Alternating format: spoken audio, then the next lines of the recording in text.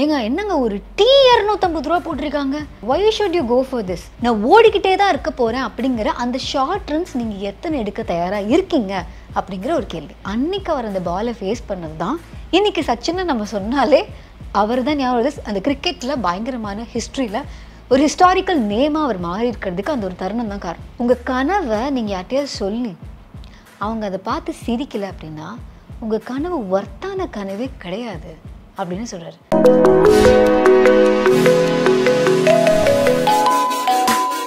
பொதுவாக நம்ம ஸ்கூல்ஸ் காலேஜஸ்லாம் படிச்சுட்டு இருக்கும்போது இந்த பிளேஸ்மெண்ட்ஸ்லாம் நடக்கும். ஒரு கம்பெனியில் பிளேஸ் ஆகிறதுக்கு உங்களை ப்ரிப்பேர் பண்ணிக்கோங்க. How to you see your self, where to you see your self in 5 years, இந்த மாதிரியான கேள்விகளுக்கெல்லாம் ப்ரிப்பேர் பண்ணிக்கோங்க அப்படிங்கிற மாதிரி நம்மளை ஒரு பெரிய மல்டிநேஷ்னல் கம்பெனிலையோ இல்லை பயங்கர பேர் இருக்க ஒரு கம்பெனிலையோ பிளேஸ் பண்ணுறதுக்கு காலேஜஸோ நிறைய பேர் நான் செம்மையாக வந்து அட்வர்டைஸ் பண்ணுறாங்க. ஒரு பக்கம் அந்த மாதிரி இருக்கு, இன்னொரு சிலருக்கு ட்ரீம்ஸே வேறு மாதிரி இருக்குது. என்னென்னா கூகுள், ஃபேஸ்புக், டெஸ்லா எதுவாக வேணாலும் இருக்கட்டுமே, எல்லாம் பெரிய கம்பெனி தான்.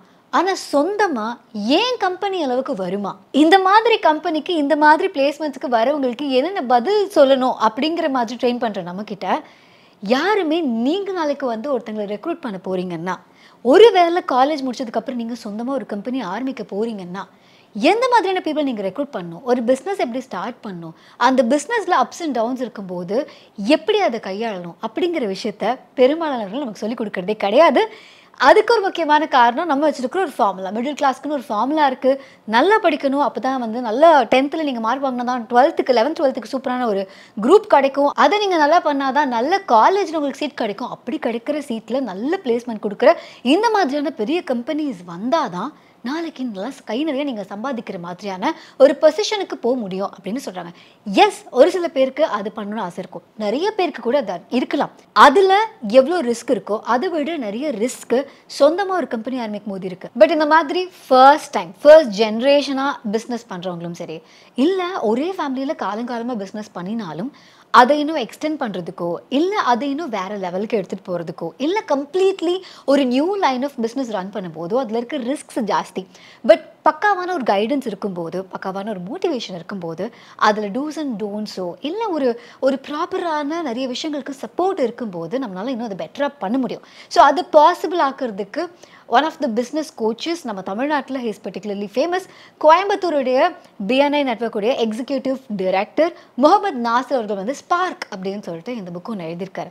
இட்ஸ் அ வெரி குட்டி புக். ஆனால் இதில் வந்து நமக்கு தேவைப்படக்கூடிய அந்த குட்டி ஸ்பார்க் இருக்குல்ல, ஒரு ஸ்பார்க் இருந்தால் போதும், நம்ம பெரிய லெவலில் பண்ணிடலாம் அப்படிங்கிறதுக்கு ஏற்ற மாதிரியான விஷயம் தான். He's a business transformation coach, ஒரு ஆண்டர்ப்ரனர். இந்த புக்கில் அவருடைய எக்ஸ்பீரியன்சஸ் ப்ளஸ் அவர் கேள்விப்பட்டது, ஜஸ்ட் லைக் தட் ஒரு ஃபங்க்ஷனில் யாரோ கொடுத்த ஒரு ஸ்பீச்சிலேருந்து அவர் எடுத்துக்கிட்ட விஷயம். ஏன்னா இந்த புக்கில் வந்து எண்டில் ஒன்று சொல்லியிருப்பாரு, எந்த புக்கு நீங்கள் படிக்கிறீங்களோ இல்லை யாரோ ஒருத்தங்க பேசுகிறத கேட்குறீங்க, புதுசாக ஒரு நபரை மீட் பண்ணுறீங்க, எதுவாக இருந்தாலும் சரி, டேக்அவே இதுலேருந்து ஒன்று எடுத்தால் என் லைஃப்பில் ஒரு குட்டி சேஞ்ச் பண்ணால் சூப்பராக இருக்கும் அப்படிங்கிற மாதிரி கண்டிப்பாக ஏதாவது ஒன்று இருக்கும். அதை அந்த டேக்அவே ஃபோக்கஸ் பண்ணி எடுத்தீங்க அப்படின்னா நம்ம லைஃப்பில் இன்னும் பெட்டர் ஆகிறதுக்கான வாய்ப்புகள் ஜாஸ்தி அப்படிங்கிற மாதிரி முடிச்சிருப்பாரு. ஸோ இந்த ஸ்பார்க் அப்படிங்கிற புக்கில் ஒரு பிஸ்னஸை ரன் பண்ணுற ஒருத்தங்க ஃபேஸ் பண்ணக்கூடிய சேலஞ்சஸை, ஒரு பிஸ்னஸை, ஒரு பிராண்டை எப்படி வளர்க்குறது அப்படிங்கிறத பற்றி தெரிஞ்சுக்கலாம்.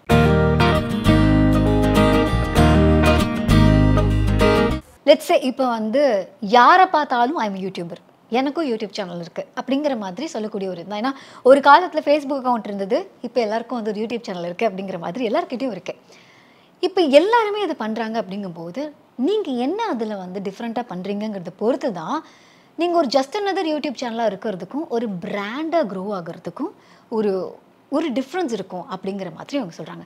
ஸோ அதுக்கு அவர் என்ன சொல்கிறாரு அப்படின்னா, ஒரு டீ, ஒரு காஃபி, அதுக்கு வந்து ஒரு பாலோட விலை, டீ தூளோட விலை, ஒரு கப் அண்ட் சாஸோட ரேட்டு, இது எல்லாமே நமக்கு தெரியும். அந்த டீயை நம்ம வந்து ஒரு டீ கடையில் போய் குடித்தா அங்கே ஒரு ரேட்டு, அந்த டீ கடைக்கு ஜஸ்ட் ஆப்போசிட்டில் இருக்க ஒரு 5 star ஹோட்டலில் போய் குடித்தோம் அப்படின்னா அதுக்குன்னு ஒரு தனி ரேட்டு. நம்ம அப்போல்லாம் சொல்லுவோம்ல, ஜென்ரலாக நம்ம பேசிப்போம் யார்கிட்ட பேசும்போது, என்னங்க ஒரு டீ 250 ரூபா போட்டிருக்காங்க, ஒரு டீக்கா அப்படிங்கிற மாதிரி ஒரு கேள்வி வரும். இவர் என்ன சொல்கிறாரு, நீங்கள் பே பண்ணுறது ஒரு டீக்கு மட்டும் இல்லை. யோசிச்சு பாருங்கள், நீங்கள் ஒரு காரில் போகிறீங்க, அந்த 5 star ஹோட்டலில் போய் நிறுத்தினோடனேவே யாரோ ஒருத்தர் அந்த காரை வாங்கி போய் உங்களுக்கு எங்கே பார்க் பண்ணணுமோ அங்கே பார்க் பண்ணிடுறாரு. நீங்கள் இறங்கி உள்ளே போனால் மட்டும் போதும். உள்ளே போகும்போதே உங்களை ஒருத்தர் வந்து நீங்கள் ஒரு most important person on the earth அப்படிங்கிற மாதிரி உங்களை ஃபீல் பண்ணுற அளவுக்கு, நீங்கள் ஃபீல் பண்ணுற அளவுக்கு அப்படியே வணக்கம் சொல்லி உங்களை உள்ளே கூப்பிடுறாங்க. உள்ளே போக போக உங்களை கைட் பண்ணுறாங்க. இங்கே போங்க, இந்த இடத்துல போங்க. நீங்கள் உட்கார போகும்போது அந்த சேரை பின்னாடி இழுக்கிறாங்க, உங்களை கம்ஃபர்டபுளாக உட்கார வைக்கிறாங்க. அண்ட் அந்த டீயோ காஃபியோ வரும்போது அந்த கப் அண்ட் சாசர் இது எல்லாமே ஒரு பிரம்மாண்டமானது. அந்த லைட்டிங், அந்த ஆம்பியன்ஸ் எல்லாம் ஒரு மாதிரி ஒரு ராயலான ஒரு ஃபீலிங். அதுக்கப்புறம் அந்த டீயை நீங்கள் குடிக்கும்போது எக்ஸ்ட்ராவாக வந்து குக்கீஸோ ஏதாவது ஒன்று எக்ஸ்ட்ராவாக கொடுத்து இத்தனையும் கொடுக்குறாங்க. ஸோ ஒரு டீ குடிக்கிறத ஒரு எக்ஸ்பீரியன்ஸாக ஒரு 5 ஸ்டார் ஹோட்டல் மாற்ற முடியும். ஸோ இப்போது இது வந்து ஒரு பிராண்ட் ஆகுது.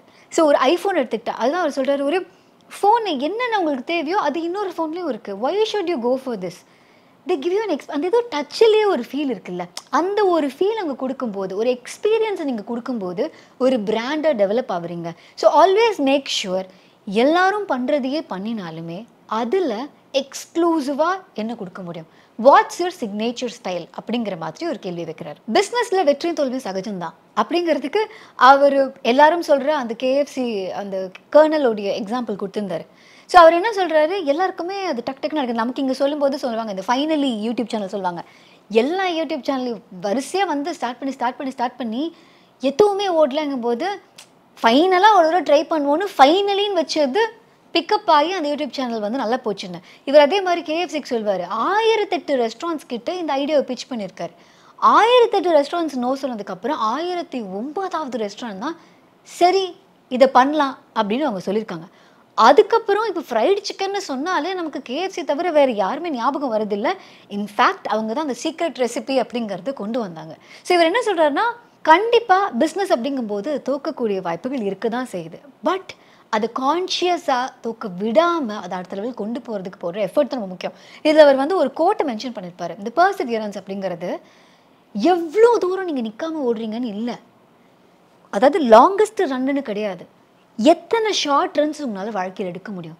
இங்கே நீங்கள் ஓடினேன், நின்றுட்டேன், ஏதோ ஒரு காரணம், திரும்ப ஓடுறேன், நிற்கிறேன், ஏதோ ஒரு காரணம்.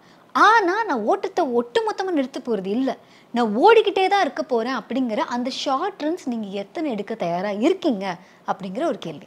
1988 ஹாரிஸ் ஷீல்ட் ட்ராஃபிக்காக வினோத் காம்ப்ளே அதுக்கப்புறம் சச்சின் டெண்டுல்கர் இவங்க 2 பேருடைய அந்த பார்ட்னர்ஷிப் அது வந்து ஒரு எப்பிக் பார்ட்னர்ஷிப்.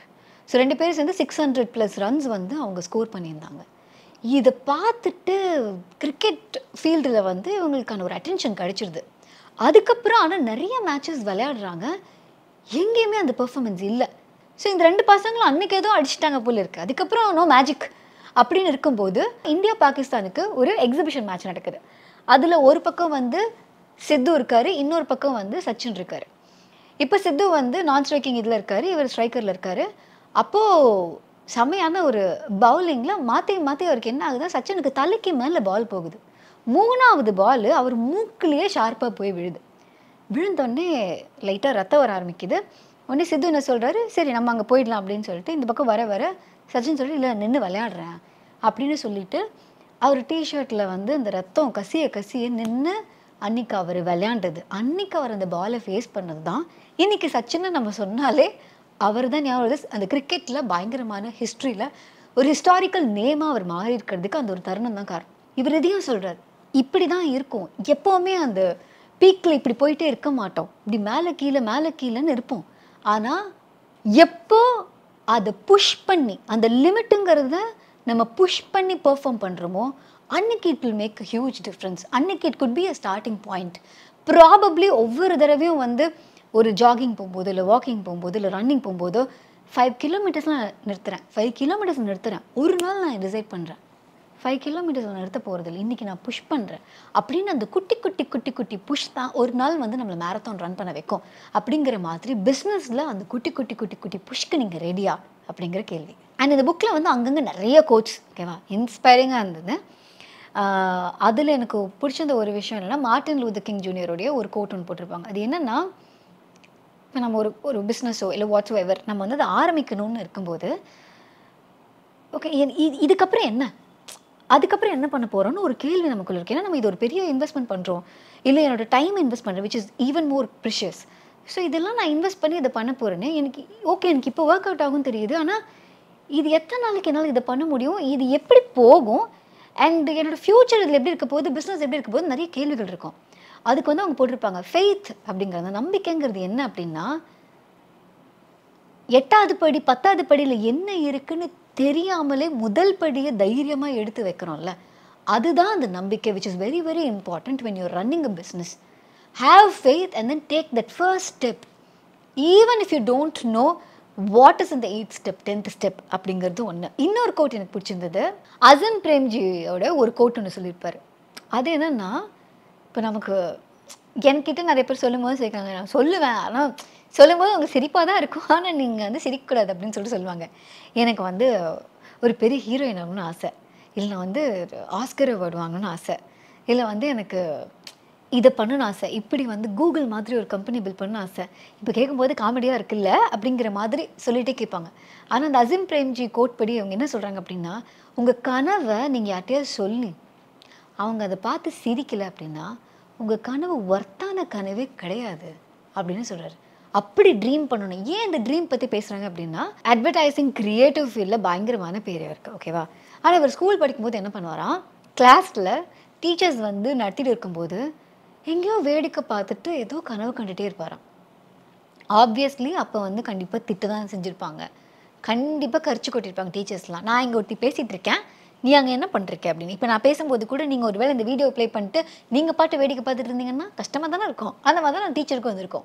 ஆனால் இவர் என்ன பண்ணுவாராம், ஒரு மாதிரி ட்ரீம் பண்ணிக்கிட்டே இருப்பாராம். காலப்போக்கில் அவருடைய க்ரியேட்டிவிட்டிக்காக 5 ஸ்டார் ஹோட்டலில் ரூம் போட்டு, சார் நீங்கள் வந்து யோசிக்கிறதுக்குன்னே இந்த ஹோட்டலில் எடுத்துக்கோங்க, இந்த ரூமில் எடுத்துக்கோங்க, எவ்வளோ வேணாலும் தங்கிக்கோங்க, என்ன வேணாலும் சாப்பிடுங்க, யோசிச்சு கொஞ்சம் உங்கள் க்ரியேட்டிவிட்டிக்கு மட்டும் நாங்கள் பே பண்ணுறோம் அப்படிங்கிற மாதிரி லட்சக்கணக்கில் பே பண்ணுறாங்க. எதுக்காகன்னா அவரோட டே ட்ரீமிங்காக.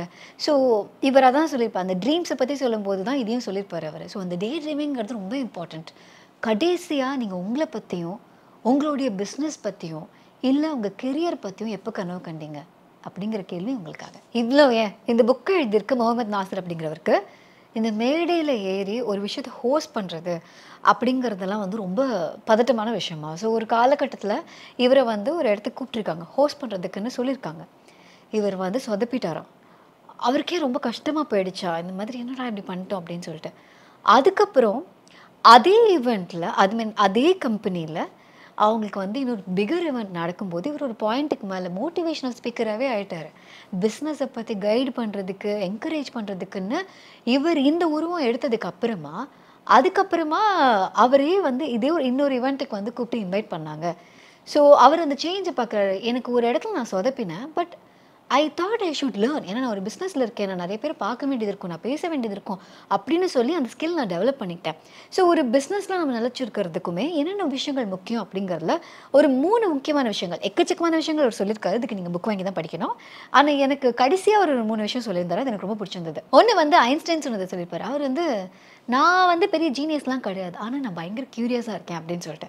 ஸோ நீங்கள் ஒரு பிஸ்னஸ் சூப்பராக பண்ணணுனாலும் சரி, இல்லை உங்கள் கெரியரில் நீங்கள் அடுத்தடுத்த லெவலுக்கு போகணுனாலும் சரி, எது இருக்கோ இல்லையோ அந்த க்யூரியாசிட்டி இருக்கணும். ஏன் இது நடக்குது, இது ஏன் நடக்கலை, இது இப்படி பண்ணால் எப்படி இருக்கும், இப்படி பண்ணால் எப்படி இருக்கும் அப்படிங்கிற மாதிரி அந்த க்யூரியாசிட்டி, அது நிறைய குவெஸ்டன்ஸ்க்கும் நிறையா ரூட்டுக்கும் நிறைய ஆன்சர்ஸ்க்கும் நம்மளை எடுத்துகிட்டு போகும். 2வது, நான் கொஞ்சம் இதில் புவர் தான், நெட்வொர்க்கிங். ஸோ நம்ம ஒரு விஷயம் பண்ணுறோன்னா அதுக்கு தகுந்த மாதிரி இருக்கிற பீப்புள், இல்லை அதுக்கு சம்மந்தப்பட்ட இண்டஸ்ட்ரியில் இருக்கிற பீப்புள், அவங்களுடைய நெட்வொர்க்கிங்.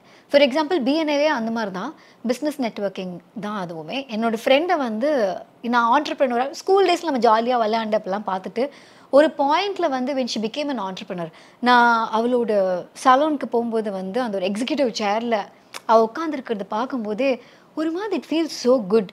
ஏன்னா அந்த எக்ஸிக்யூட்டிவ் சேரில் உட்காந்துருக்க ஒருத்தங்க கிட்ட நான் நிறைய பேர்கிட்ட இன்டர்வியூக்கு போயிருக்கேன். பட் டு சி நம்மளோட ஃப்ரெண்ட் அங்கே இருக்கிறது, அண்ட் எவ்ரி ஃப்ரைடே என்ன நடந்தாலும் சரி அந்த ஃப்ரைடே மார்னிங்ஸை வந்து ஷி என்ஜாய்ஸ் த மோஸ்ட். ஏன்னா இந்த பிஎன்ஐ மீட்டிங்க்கெலாம் அவங்க போகிறாங்க அப்படிங்கும்போது நிறைய பேரை மீட் பண்ணுறா. நான் அன்றைக்கி சும்மா ஒரு கைனகாலஜிஸ்ட்டை பற்றி கேட்குறேன், ஷீ சேயிங் எனக்கு இதில் ஒரு காண்டாக்ட் தெரியும், யாரை கேட்டாலும் அது தட்ஸ் வென் எனக்கு வந்து ஓகே இந்த பிஎன்ஐயோடைய நெட்வொர்க்கிங் பற்றி தெரிஞ்சுக்கிட்டேன். இதையும் தாண்டி கொஞ்சம் ஒரு 1 month பிஃபோர் வந்து Irfan all of a sudden he called, வாங்க இந்த யூடியூபர்ஸ்லாம் மீட் பண்ணலாம் சொல்லி 2 daysக்கு முன்னாடி டக்குன்னு கால் பண்ணால் வி வெண்ட். அண்ட் அவங்க கொடுத்த ஒரு பெரிய டாஸ்க் என்ன அப்படின்னா, ஒரு டேபிளில் நீங்கள் போய் உட்காந்துருக்கீங்கல்ல, இந்த டேபிளில் நீங்கள் இந்த ஈவெண்ட் முடிஞ்சு போகும்போது உட்காரக்கூடாது. எல்லார்ட்டையும் பேசணும். சும்மா உட்காந்தா வந்து வர கேட்பான். அவங்க கிட்ட பேசிட்டு, அவங்க யாருன்னு தெரியுமா, இது யாருன்னு தெரியுமா அப்படின்னு சொல்லிட்டு. ஸோ ரொம்ப நாளைக்கு அப்புறம் திடீர்னு யாரையோ பார்த்து பேசுது. ஏன்னா காலேஜ் ஸ்கூலில் டக்குன்னு அது நடந்திருக்கும். பட் நம்ம ஒரு பாயிண்ட்டுக்கு அப்புறம் நம்ம ஒரு பிஸ்னஸ் பண்ணுறோம், நம்ம ஒரு இதில் போயிட்டே இருக்கோங்கும்போது பக்கத்தில் யார் என்ன பண்ணுறாங்கன்னு கூட பார்க்குறதுக்கு நமக்கு சம்டைம்ஸ் டைம் இருக்காது. இல்லை பார்த்தாலுமே நம்ம அவங்களுக்கு காம்படிட்டராக பார்ப்போம். இல்லை லைட்டாக ஒரு பொறாமையில் பார்ப்போம், பாரு நம்மளால பண்ண முடியல, அவங்க பண்ணிட்டாங்களே பார்ப்போம். ஆனால் அவங்களோட ஒரு கான்வர்சேஷன் டெவலப் பண்ணுறதுக்குங்கிறது டக்குன்னு நமக்கு அமையறது இல்லை. But that networking is very important அப்படின்னு இவரும் சொல்லியிருக்காரு. I think that is what Irfan also மென்ட். And I field அன்றைக்கி ரொம்ப நல்லா இருந்த மாதிரி இருந்துச்சு. ஏன்னா யாரையோ பார்க்குறோம், அவங்களுக்கு நம்மளை தெரிஞ்சிருக்கு, நமக்கு அவங்கள தெரிஞ்சுக்கு, நம்ம இவங்களை பார்த்தோம், ஒரு ஃபேனாக அவங்கள பார்த்துருப்போம், அவங்களோட ஒர்க் நம்ம ரெக்கக்னைஸ் பண்ணுறோங்கிறது தான் இங்கே ஒரு பெரிய விஷயம். இட்ஸ் நாட் லைக் அவங்களோட பர்சனல் ஃபேன் இல்லை. உங்கள் ஒர்க்கை நான் ரெக்கக்னைஸ் பண்ணுறேன், என்னோடய ஒர்க்கை நீங்கள் ரெக்கக்னைஸ் பண்ணியிருக்கீங்க, வரேவா அப்படிங்கிற மாதிரி தான். ஃபியூச்சரில் நம்ம 2 பேரும் ஒன்றா ஒர்க் பண்ணலாம் அப்படிங்கிற அந்த ஒரு ஃபீல். அண்ட் தென் ஃபைனலி அவர் சொன்னது, give more to get more or to earn more. நிறைய கொடுக்கணும் அப்படிங்கிறது. ஸோ என்னோட முதல்ல நான் வாங்கிட்டு இருந்த பார்ட் டைம் சேலரியில் வேர்ல்ட் விஷன் இந்தியான்னு ஒரு என்ஜிஓ இருக்கும். ஸோ அதுக்கு வந்து நம்ம ஆன்லைன்லேயே வந்து யாராவது ஒரு குழந்தைக்கு நம்ம ஸ்பான்சர் பண்ணலாம், எஜுகேஷன் அந்த மாதிரி விஷயங்களுக்கு ஸ்பான்சர் பண்ணலாம். வெரி ஃபர்ஸ்ட் சேலரி நான் வந்து வாங்கும்போது ஐ திங்க் இட் வாஸ் 5,500.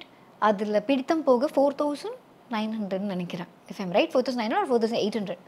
அது வாங்கும்போது என்னோடய வீட்டில் எனக்கு சொன்ன முதல் விஷயம் அதுதான். சரி, எவ்வளோ கொடுக்க போகிற? நாட் ஃபார் த ஃபேமிலி, யாருக்கோ ஏதோ ஒரு நல்ல விஷயத்துக்கு எவ்வளோ கொடுக்க போகிறேன். அப்போது 800 rupees ஃப்ரம் தேட் எனக்கு வந்து ஒரு பெரிய விஷயமா இருந்தது. ஆனால் அதில் கிடைக்கிற சாட்டிஸ்ஃபேக்ஷன் இஸ் வேறு லெவல் அப்படிங்கிறது தான். ஆனால் இன்னொன்று எங்கள் அப்பா வந்து எனக்கு சொன்ன விஷயம் தான், ஸோ எப்பப்பெல்லாம் உங்ககிட்ட காசு இல்லைன்னு உனக்கு தோணுதோ எடுத்து கொடுத்துரு. ஏன்னோ எடுத்து கொடுக்குறோனால எப்போ எடுத்து கொடுப்போம், திரும்ப வருங்கிற நம்பிக்கை இருந்தால். இருக்குன்னு நமக்கு தோணுனா தான் கொடுக்க முடியும், இல்லைன்னா நம்ம எப்படி கொடுப்போம். ஸோ அதையும் வந்து நான் அப்பப்போ ட்ரை பண்ணியிருக்கேன். தட் வாஸ் 1 month நான் வேலையும் விட்டுட்டேன், எனக்கு ஐ மீன் ரெகுலர் ஜாபை விட்டுட்டேன். ஸோ அதுக்கப்புறம் வந்து என்ன பண்ண போகிறேன்னு எனக்கு தெரியல, கையில் காசு ரொம்ப கம்மியாக இருக்குது, கார் ஓட்டிகிட்டு இருக்கேன், என்கிட்ட இருக்கிறது வந்து கார் மட்டும்தான்.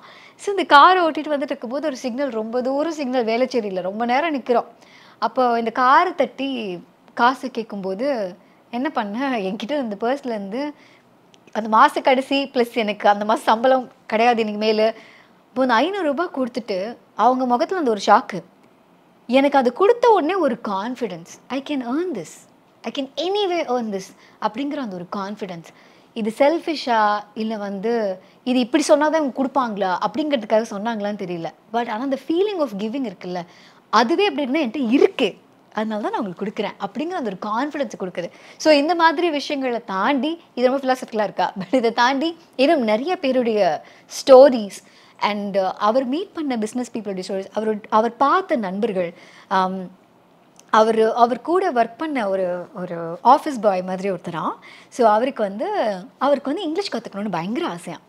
அந்த மாதிரி அவர் வந்து கற்றுக்கணும் ஆசைப்படும் போது இவர்கிட்ட கேட்டிருக்காரு. கேஸ்கேட்னு ஏதோ ஒரு பக்கத்து பில்டிங்கில் ஒரு போர்டு இருந்திருக்கு. கேஸ்கேட்னா என்ன அப்படின்னு கேட்டிருக்காரு. இவர் உடனே கேஸ்கேட்னா வாட்டர் ஃபால் அப்படின்னு சொல்லியிருக்காரு. கொஞ்ச நாள் கழிச்சு, லைக் ஃபியூ மந்த்ஸ் கழிச்சு இவங்க ஏதோ ட்ரிப்பு போயிருந்தாங்களாம், அங்கே வாட்டர் ஃபால் தான். அவர் வந்து வந்துட்டு அங்கே பாருங்கள் கேஸ்கேட் அப்படின்னு சொல்லி காமிச்சாராம். கொஞ்ச நாள் கழிச்சு அவர் வந்து இங்கிலீஷ் கற்றுக்கிறதுக்கு படிக்கிறதுக்கு எஃபர்ட் போட்டு இப்போ ஒரு கவர்மெண்ட் ஸ்கூலில் இங்கிலீஷ் டீச்சராக அவர் ஒர்க் பண்ணுறாராம். இந்த மாதிரி நிறைய பேருடைய ஸ்டோரிஸையும் அவர் ஷேர் பண்ணியிருக்காரு. ஸோ இந்த புக் உங்களுக்கு ஒரு ஸ்பார்க் வேணும் to start your business or to grow your business, இல்லை to grow your self in career, வளரணும், சாதிக்கணும், எனக்கு தடை வருது, விழறேன், அழறேன், ஆனால் எனக்கு எழுந்துக்கணும் அப்படின்னு உங்களுக்கு தோணுது, ஒரு ஸ்பார்க் வேணும் அப்படின்னா இந்த புக்கு நீங்கள் வாங்கி படிக்கலாம். ரொம்ப சிம்பிளாக ஈஸியாக புரிகிற மாதிரி இருக்கும். ஸோ இந்த புக்கு உங்களுக்கு வேணும் அப்படின்னா அதுக்கான லிங்க் கீழே இருக்குது, கிளிக் பண்ணி இந்த புக்கு நீங்கள் வாங்கி படிச்சிக்கலாம். இந்த வீடியோ உங்களுக்கு பிடிச்சிருந்தது அப்படின்னா லைக் பண்ணுங்கள், கமெண்ட் பண்ணுங்கள், ஷேர் பண்ணுங்கள், மறக்காமல் த புக் ஷோக்கு சப்ஸ்கிரைப் பண்ணுங்கள். thebookShow.inல இதே மாதிரி நிறைய புக்ஸ் நம்ம ரிவ்யூ பண்ணியிருக்கோம். பிஸ்னஸ் சம்மந்தமாகவும் ஃபினான்ஸ் சம்மந்தமாகவும் கூட நிறைய புக்ஸ் இருக்குது. அதையும் தாண்டி எனக்கு அதை தான் வேணும்னா கூட ஃபிக்ஷன் புக்ஸ் இருக்குது. ஜானர் வேஸில் உங்களுக்கு பிடிச்ச புக்கை நீங்கள் வாங்கலாம், இல்லை அந்த புக் ரிவ்யூஸை பார்க்கலாம், இல்லைனா ஸ்பாட்டிஃபைல இந்த புக் ஷோடைய பாட்காஸ்ட் எக்ஸ்க்ளூசிவாக நீங்கள் கேட்கலாம். அதுக்கான லிங்க்கும் கீழே இருக்குது. இதை கிளம்பிக்கிட்டுமா, நான் போய் சம்பாதிக்க போகிறேன். பாய்.